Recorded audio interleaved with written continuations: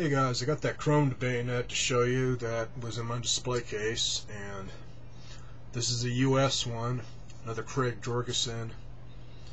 And what's kind of cool, this one is dated 1900.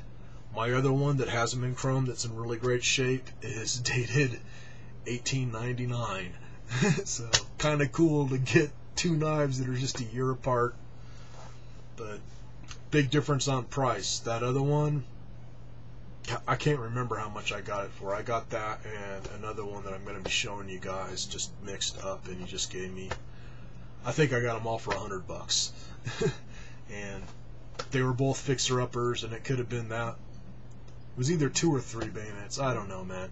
It was one of those old guys, man, that was really hard to dicker with on the price. So it's like, hey, man, just I'll take all the motherfuckers and just give me a goddamn price. Okay. Rednecks.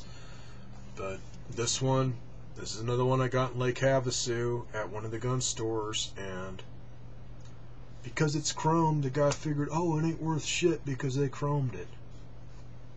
It's still a Krag-Jorgensen bayonet no matter what, and the chrome, in a way, is preserving all that nice steel that's under it, because this puppy, other than the little hinged mechanism, which I'll show you my other one here.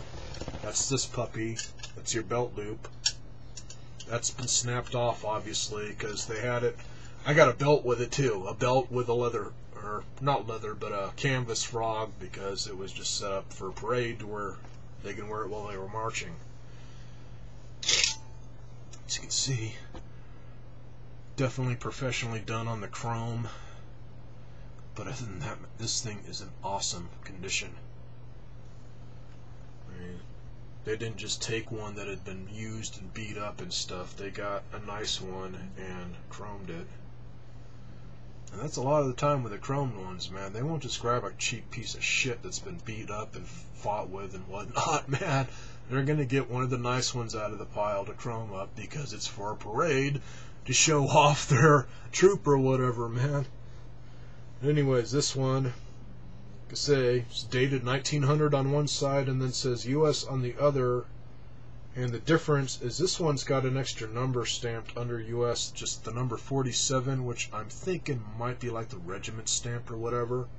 Don't know, because my other one just has US and then the date, nothing else. But other than that, man, just as nice condition, but a lot cheaper price. He had ones all complete like this that were caked in rust. This one was rusted up, but it was more like just from just sitting in somebody's garage and not being cleaned, and it was just light rust, so I had a bit of cleaning to restore it. The ones he had, man, rust, pitted up in spots, and he had, I think, $120 on the cheapest one for the same damn knife in bad shape. So there you go, man. Depending on what you're into, man, sometimes it's worth getting the chromed ones if you can find them, man. I occasionally see them. Just a lot of times, man, I'll pass them up because sometimes they'll have a cheap price, sometimes they'll just be really wickedly high. Kind of like the French one that I spotted, like the last bayonet that I just showed, man. It's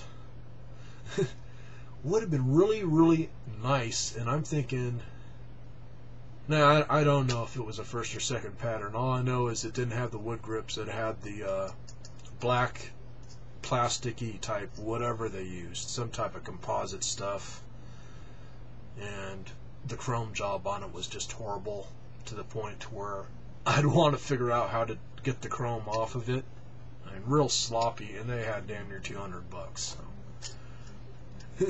Better definitely to go to gun stores instead of antique places, man. Unless you happen to find one of the lady's relatives where I got that last one. That's now it's like I noticed I stopped at that one page and hit on it, and then I went back and scrolled down, and he's got about 4 of them of that Danish one, and the most expensive I think goes up to about $220. So I'm thinking more like $200 at least on the one I got.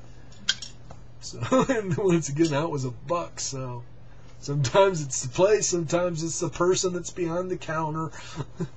Or the brand of tater tots they eat. I don't fucking know. But whatever, man. I got ignorant people in this state. Later, guys. Feel free to comment on this one. And off to the next Bayonets. I got a few more to show. So catch y'all later.